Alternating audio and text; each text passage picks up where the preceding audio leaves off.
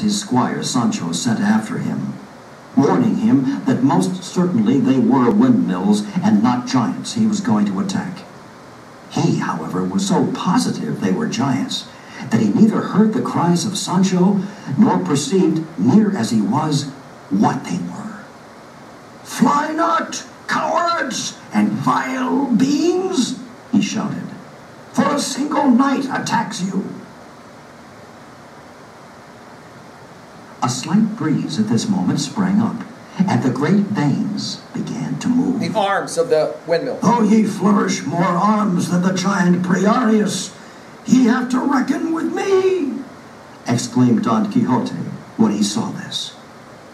So saying, he commended himself with all his heart to his lady Dulcinea, imploring her to support him in such a peril. With lance braced and covered by his shield, he charged at Rocinante's fullest gallop and attacked the first mill that stood in front of him. But as he drove his lance point into the sail, the wind whirled it around with such force that it shivered the lance to pieces. 12:15. It swept away with it horse and rider, and they were sent rolling over the plain in sad condition indeed. Sancho hastened to his assistance as fast as the animal could go. When he came up, he found Don Quixote unable to move, with such an impact had Rocinante fallen with him. "God bless me," said Sancho. "Did I not tell your worship to watch what you were doing, because they were only windmills? No one could have made any mistake about it unless he had something of the same kind in his head." "Silence, friend Sancho," replied Don Quixote. "The fortunes of war, more than any other, are liable to frequent fluctuations. Moreover, I think, and it is the truth, that that same sage, Freston, who carried off my study and books, has turned these giants into mills in order to rob me of the glory of vanquishing them. Such is the enmity he bears me. But in the end, his wicked arts will avail but little against my good sword." "God's will be done," said Sancho Panza, and helping him to rise, got him up again on Rocinante, whose shoulder was half dislocated. Then, discussing the adventure, they followed the road to Puerto Lapis. For there, said Don Quixote, they could not fail to find adventures in abundance and variety, as it was a well-traveled thoroughfare. For all that, he was much grieved at the loss of his lance, and said so to his squire. "I remember having read," he added, "how a Spanish knight, Diego Perez de Vargas by name, having broken his sword in battle, tore from an oak a ponderous bough or branch.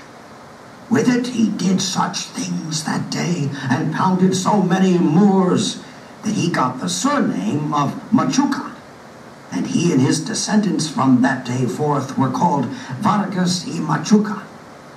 I mention this because from the first oak I see, I mean to tear such a branch, large and stout. I am determined and resolved to do such deeds with it, that you may deem yourself very fortunate in being found worthy to see them, and be an eyewitness of things that will scarcely be believed." "Be that as God wills," said Sancho. "I believe it all as your worship says it. But straighten yourself a little, for you seem to be leaning to one side, maybe from the shaking you got when you fell." 12:16. "That is the truth," said Don Quixote. "And if I make no complaint of the pain, it is because knights-errant are not permitted to complain of any wound, even though their bowels be coming out through it."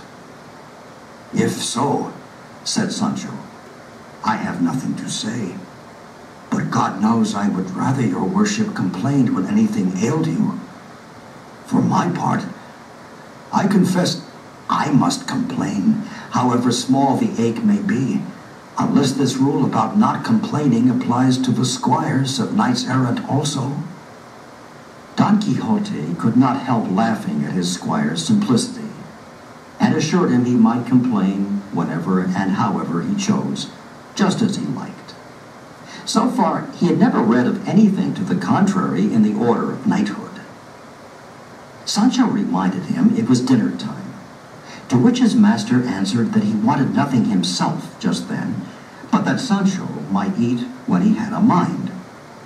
With his permission, Sancho settled himself as comfortably as he could on his beast, and taking out of the saddlebags what he had stowed away in them, he jogged along behind his master, munching slowly.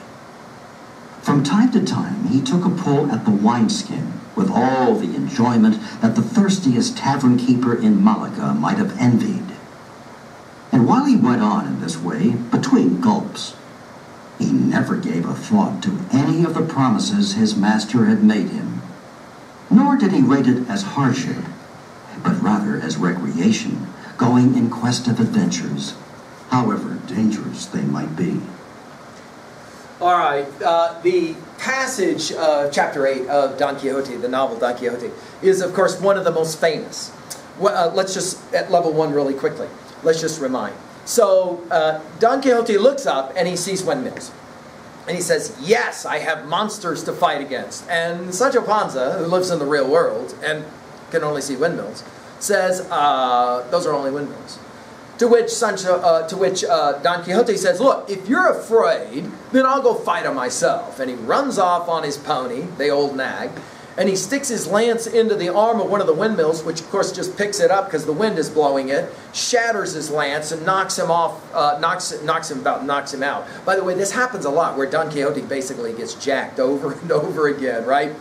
Of course, Sancho Panza comes up and he says, I told you they were windmills. And then immediately Don Quixote says, they got changed into windmills by my adversary. They were actually monsters. In other words, the point that's being made here and ridiculed by Cervantes is you cannot tell true believers anything. They won't believe it because their minds are already made up. And he, of course, knows he has been fighting against legit monsters.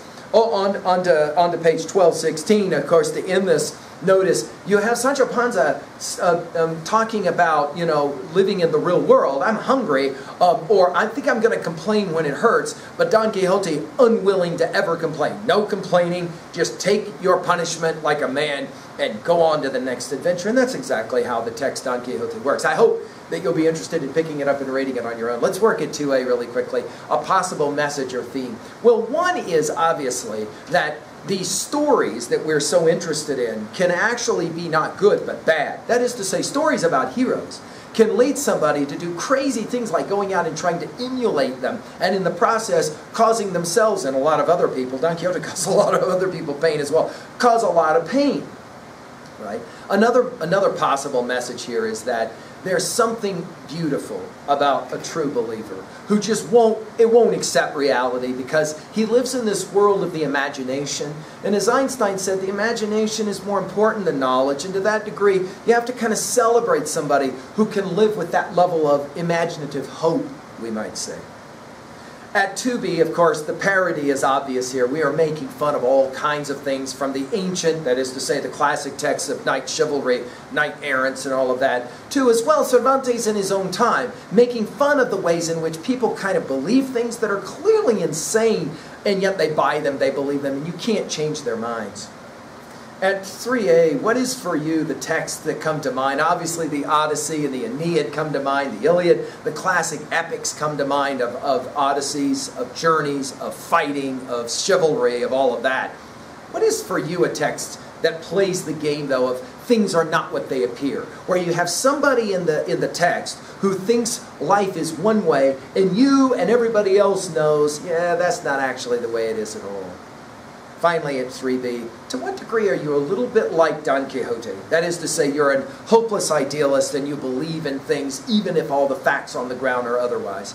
To what degree are you like Sancho Panza, who kind of looks at situations and goes, I got to take things for face value of what really is going on here. I can't just make this up in my mind. If you thought of yourself as more one or the other, which one of the two would you probably say you most are? And finally, when was a time that you fought windmills? That is to say, obviously, metaphorically, you fought windmills. Remember our story of Sisyphus who pushes his rock up the hill in Hades and then it rolls back over him all the way down?